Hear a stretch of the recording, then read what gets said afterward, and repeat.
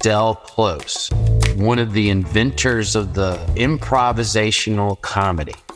This thing called the kitchen rules, which is where yes and came from, which is probably the most famous rule of our art form. And I don't know how many art forms have that too. Like, do we know when blues became rock and roll? But in this art form, you can really trace it to these moments. Those rules last till today. At this place called the Committee, they came up with long form, which meant not only you're improvising a scene, you're connecting all the scenes into something that lasts longer.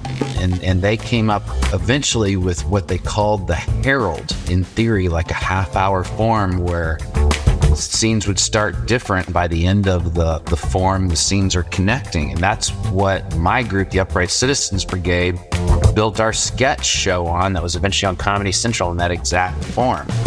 But long before that, people were performing the Herald as a form for audiences, and that was considered groundbreaking because up till then, improv was only thought of as something to develop a written piece. It was only something for behind the scenes before we took it in front of the audience. And Del and his contemporaries, but especially Del, said, no, it can be its own show.